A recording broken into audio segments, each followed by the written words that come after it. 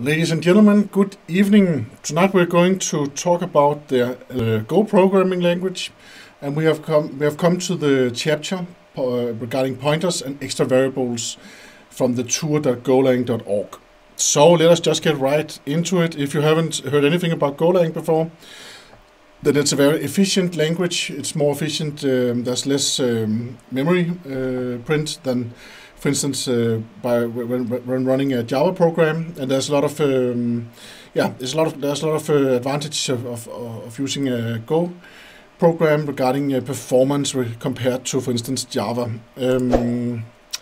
But it is weird. It is weird. It smells a bit of C++ also. Let's get started. We have already gone through the basic stuff with flow control, like how to write if statements, how to write switch statements, and also how to set variables. But now we're going to look into some more variable types, and there are pointers. We have pointers, just like with C++. We have these weird pointers right here, and this is how to set it. So we use the star just like with C++. We say that the p is now a pointer actually. So and then first we can declare a variable. But remember, when we use the colon and then equal to, that means that then we do not need to write var in front. We do not need to have the variable type. That would just be inferred by the right side right here. Then we have the p, which is set to a pointer, it generates a pointer to its operand. So that is the and sign right there. So it generates a pointer. This means that if we afterwards set the p value, we are actually also setting the I variable, because p just points to I in the memory. So that means that it's the same area in the memory that will be set when setting p. And then we have a cool Java example over here. We have I, which is 42, and I'll just change it to 100 right here. And you will see we're setting two variables on the right side, I and j, and that is totally possible and okay with Go.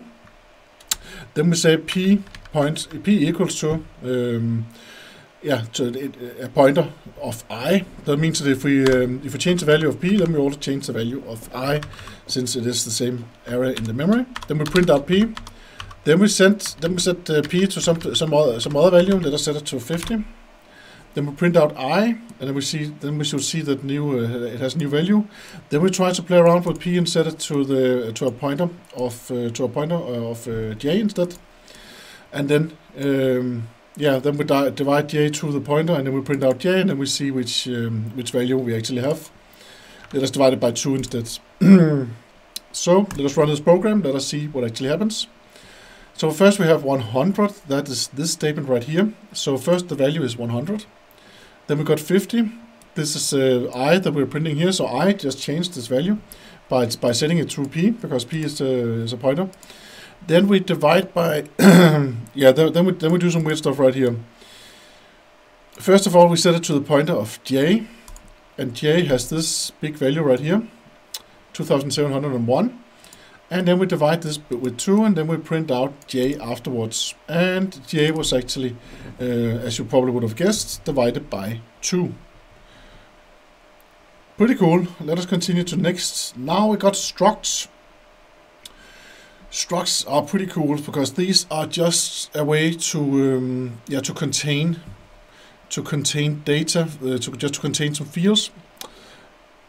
So let me just change my chroma filter right here. I can see it got a bit too low.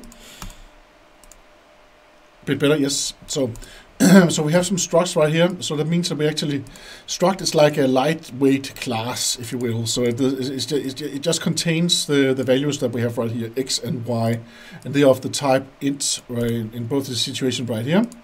And we have defined our type as a vertex. That's just the name. We could also have named it something else. We name it Mike instead, and then we can set Mike, and we can set the fields inside it by using these curly brackets like this. Let us run the program. Then we got 1 and 2. Pretty cool. Now of course if we set it to 10, then of course it's just 10 we will be printing out the stats. Awesome. Thank you very much for providing us with structs.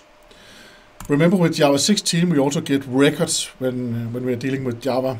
So we will not be missing out for that long. We have been missing out for many years, but it looks like we get it in Java 16.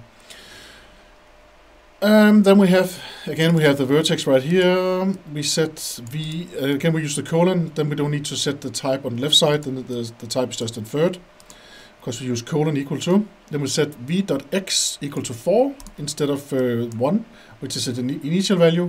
Then we print out the x value. So this is how we will use the struct. We will just use the dot to get the field. We will continue. Pointers to structs. We can actually create pointers to struct.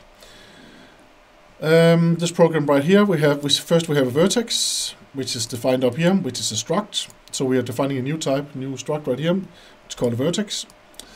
And then we set it to 1 and 2. So that means that these values in here, x and y, will get 1 and 2. Then we set p to a pointer of v. And then we just set the x value right here, and of course then the v value has also been changed because it is the same place. And when we run 1e10, that means 1 multiplied with 10 in lifted up in the 9th. So that this actually means 1 and then 9 zeros afterwards. That's what this weird syntax right here looks like. That's what it means. So 1 multiplied with 10 lifted up in 9 so 10 in the 9th, and that gives us 1, 2, 3, 4, 5, 6, 7, 9 zeros right there, and then the 1. And then we print out v, so we can actually see we can also use pointers along with structs. Let us continue. Then we have structs literals. A struct literal denote a newly allocated struct value by listing the value to its fields. You can list just a subset of fields by using name, and the order of the name fields is irrelevant. So instead of using the order that they actually appear in, like this, then we can actually say that we can actually name them. So we can say that the x value should be 1, and that is called struct literals again. Again, we can run this program right here, but the point right here, if you are a programmer, then it's quite simple what's going on. We are saying that x should be 1. And then we create a v3 where we are not, where the default values can go if you don't mention anything for int that is 0. So that means that x and y will get 0 if we don't give it any default value. Here we set the p as a pointer to vertex 1, 2. And then we're printing out a lot of stuff right here, and then we can actually see that p equals 1, 2. Then we have some arrays. Arrays are very cool. Of course, we need to deal with arrays. That's one of the first types that you will always dig into. Arrays and maps are really necessary for any programming language that you have. First of all, we can declare an array by using the squared brackets and then the type afterwards. And then we can actually see here the type in t is an array in values of type t. So that means that we actually set we actually set the size of the array in the squared brackets right here. So then the size is 10 right there. Declares a variable a as an array of 10 integers. Yes, that is correct. An array's length is part of its type. So the arrays cannot be resized. They cannot be resized. This seems limiting, but don't worry. Go provides a convenient way of working with arrays. Thank you very much, Go. We still feel safe to use this Go language right here, which, by the way, has been developed by Google. So it's Google's Go. Just extra bonus information. So here we have the main function right here. And here we set a variable a, and we say that it contains 2 strings. And then we set the first string, hello world. We can also say this should be hello Mike instead. And again, then we can print out the 2 values like this. And we can print out we can also print out the whole array. Then we can see how that looks like in just a minute. Let us be surprised. Then we set primes, and then again we use the colon equal to, and then the right type will actually be the type. That means that this variable type right here will be inferred by the right side, just as we have already learned. Here we have 6. So it has 6 integers, and this is actually also an array. So this is actually the array. This is a way to give each value of the array. We say it should be an int, and then we say 1, 2, 3, 4, 5, 6. So we are actually compliant with the number, with the size of the array. So let us run this. And just to tease it, we can actually see here where it says hello Mike, and this is the toString method of an array, if you will. If we talk Java language, this is the string representation of an array. It just prints out each value with a space between them, and then it wraps it all in a squared bracket. Here we have down here. Here we have the prime numbers. Let us try to tease it, and then we will add an extra number. We will add 100. Let us see what happens. Oh, array index out of bounds. If you're a Java programmer, you have definitely gotten an array out of bounds exception at some point. So this is quite familiar. Let us set this to 8 instead. That means now we will actually get a blank value. The blank value, you can probably guess which value it will actually get. It will probably get 0, but let's see what actually happens. Yes, it got 0. So now we made it 8 long, and we only provided 7 values. That means that the 8th value will just get the default integer value, which is 0. Continue to the next slide right here. Slices. Slices. It sounds very dangerous. There's nothing dangerous about slice. It is just a part of an array. So that means that there's actually an array down under the slice, and then there's some very convenient methods to get a part of this array out. Let me just read up this text right here. An array has a fixed size. A slice, on the other hand, is a dynamically sized, flexible view into the elements of an array. So it is a view. A slice is a view into the array, and it is very convenient to use slice in a lot of time, in a lot of situations. In practice, slices are much more common than arrays, and that is because we get all of these nice convenient methods on the slice. The type blah blah blah t is the slice of elements of t. Okay. A slice is formed by specifying 2 indices, a low and a high bound, separated by a colon. Okay, so the way we actually create a slice is actually to use the we have the variable right there, and then we say which should the beginning index be, and what should the end index be. So the following expression creates a slice which includes 1, 2, 3 of a. So let us look at a cool example right here. Here we have, first of all, we are creating an array.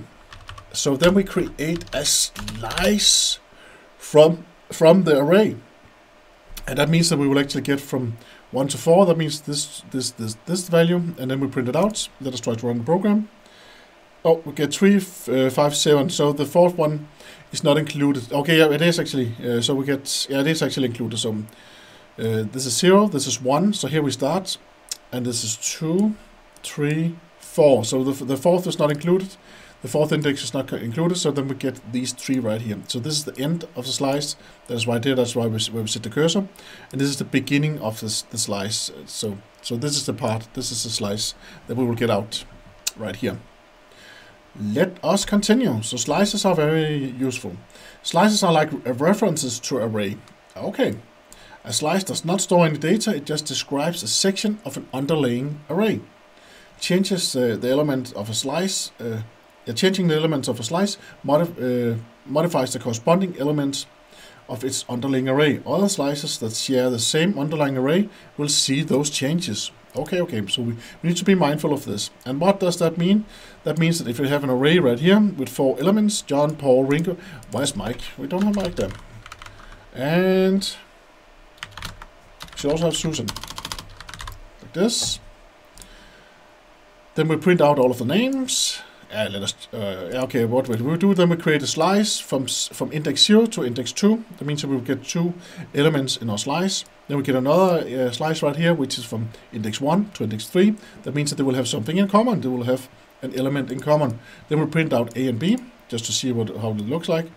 Then we change the first. Element in our slice. And what happens now? This is the interesting part. Let's just run the program. What happened right here?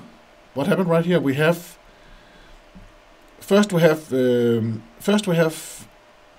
let's take it one by one. First we have here we have Susan, Paul, Mike, and Ringo. Then we have Susan and Paul in A, and then we have in B we have Paul and Mike. And then we just change in the B slice. We only change the value in the B slice. We change Paul from Paul to XXX. And instead of X, this could be Jens instead, right? And then we print out both of them, and then we can actually see that both slices has been changed, and then again we print out the array. The array has also been changed, and that is actually why, the reason why both slices are being changed is actually because the array has been changed. Let us just run again with Jens, just for fun. So now it's Jens instead of XXX. A slice literal is like an array literal without the length. This is an array literal. Here we have a boolean with 3 values, true, true, false. And this creates the same array as above, then builds the slice references to it. Okay, so here we have a slice, and because we are not giving any length in the array, then this means that this will just be a slice with all of the elements. So if you do not give a lower bound and a higher bound in the slice, then you just get all of the elements. You could also just give the higher bound by using colon and then like number 2 or something like that. And here we have, this is the definition of array. So we have a boolean array right here, and then we have the slice right there. Let us see what actually happens right here. So here we have, this is a slice, this is a slice, and here we have a struct, here we have a slice of structs right here. So here we have a slice, and this is then the values of the structs. So we have this is the array. So here we have an array of structs, and then we turned it into a slice like this. And that means that then we get the convenient methods, but it is not that smart right now with slices because we're not taking a subset of it, but it's still okay. It's totally doable. Here we have the slice. This is actually a slice of structs. So, and this is an array declaration of the structs right here. Pretty cool.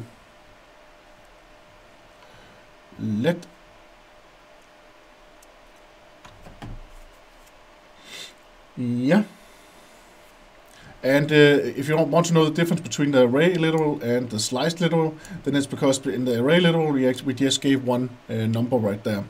If you use something with colon here inside, then there would be a slice literal instead.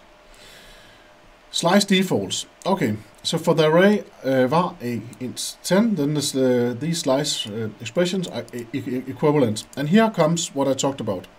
You can actually just use you can use the colon if you want to. You can also skip the colon. You can also write 0 and then the minimum and maximum. You can also skip the minimum. That means that then that's the same as 0.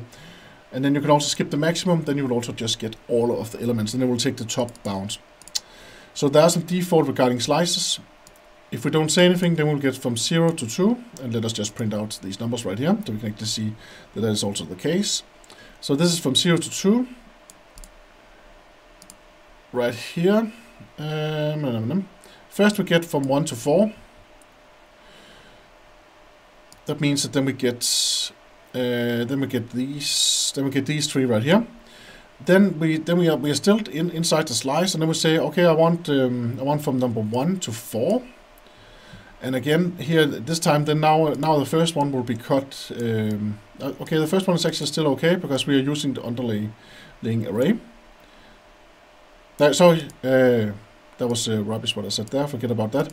Yeah, this is the first slice. So here we are slicing it. So here we say, give me the. I'm creating a slice from this array from this slice here. So this is a slice first. Then we're creating a new slice from that. Then we're printing out a slice. Then we're creating a new slice again. And in this slice here, we say we want from index 0 to index 2. That means that the third value is being removed, and in the end here, right here, we say we want index 1 and then to the maximum, and then that means that then we will only have the last value right here because that was actually the maximum. If we actually added this, if we chose 5 instead right here, then we'll actually end up with an extra value in the bottom right here. No, it will actually not, because we only asked for 2 right here, so that means that then we should also write 3 right there. Let's say that we write 3. So now we get 3, 5, 7, and then we get 5 and 7 in the end. Yeah, slices are fun and very convenient. Length and capacity. A slice has both a length and a capacity. The length of a slice is the number of elements that it contains. The capacity of the slice is the number of elements in the underlying array, counting from the first element in the slice. The length and capacity of a slice S can be obtained using the expression length S and the capacity cap S. You can extend a slice's length by reslicing it, providing it has sufficient capacity. Try changing one of the slice operations in the example program to extend it beyond its capacity and to see what happens.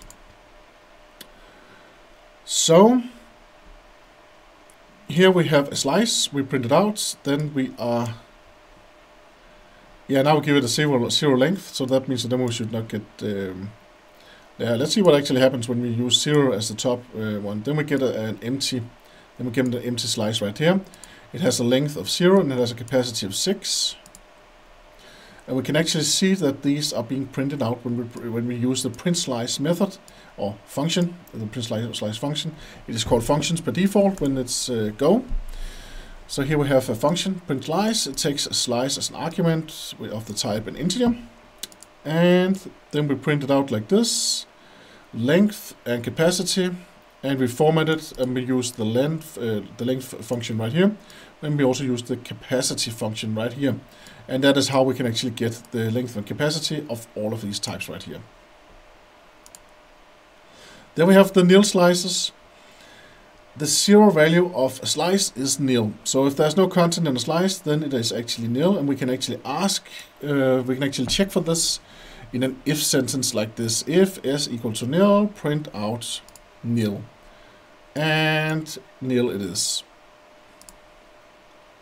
Creating a slice with make. Okay, slices can be created with the built-in make function. This is how you create dynamically sized arrays. The make function allocates a zeroed array and returns a slice that refers to that array. Okay, so that means that here we actually have an array with a length of 5, and there's actually no content in it right now. To specify a capacity, pass a third argument to make like this. So now we also gave it a capacity, so it has a length of 0 and it has a capacity of 5.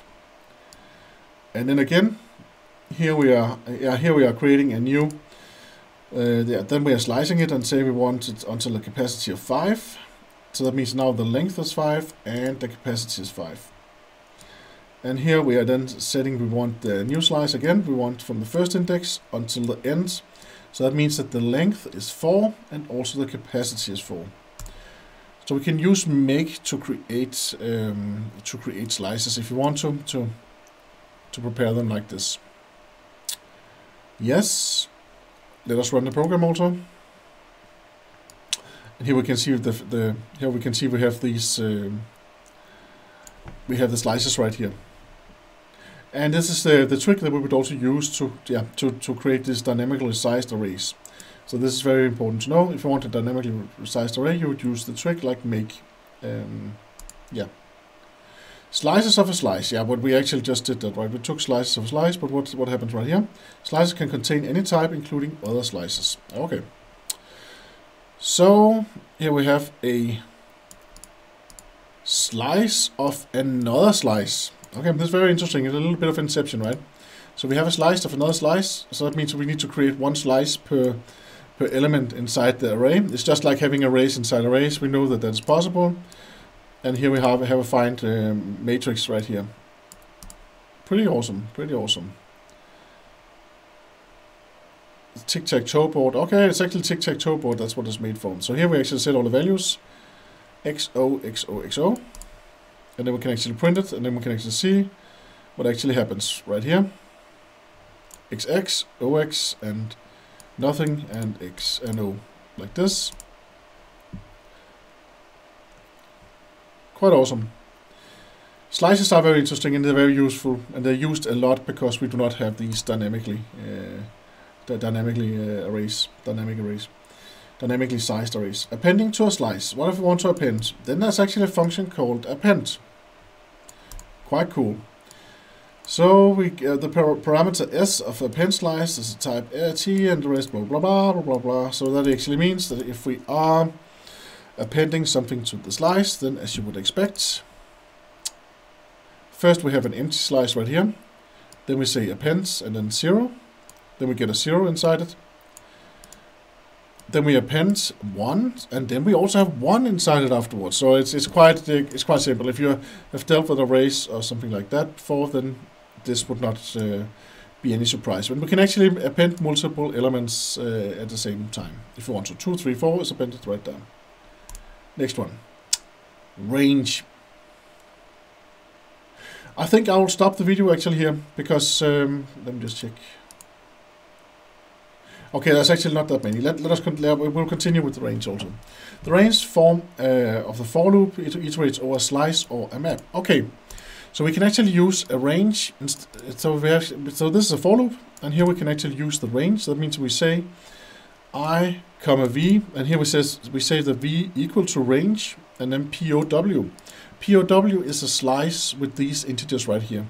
So that means that this for loop right here, we went through the for loop in the last video, and here we can actually see that the first statement, the pre-statement right here is just I, and then we say that here we have that here we have the condition as long as v is in the range of POW, then that is fine. So here we have it. So the range is very good. It's very nice to know if you want to create for loops that goes through the whole range of a slice like this. Range is very useful. Range continued. So here we say you can skip the index or value by assigning it to underscore. Okay.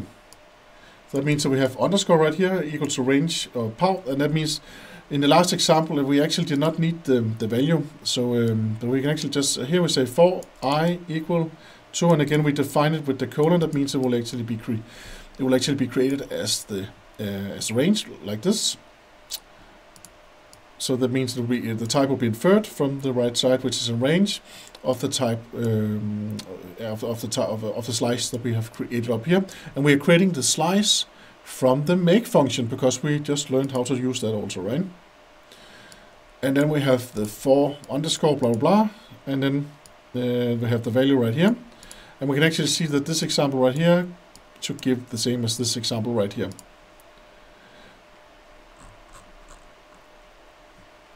Actually, here we have it. Here we have POW I equal to 1. Okay, we're actually changing stuff right here. That's why. So here we're actually using the variable. Here we're just printing out the current value right here.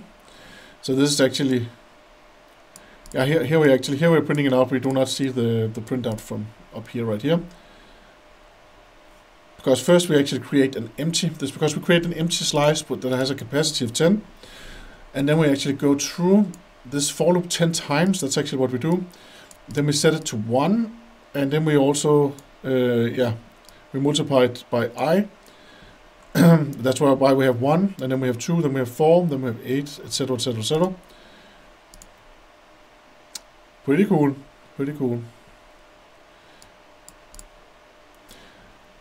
Yes, let us continue. Exercise slice.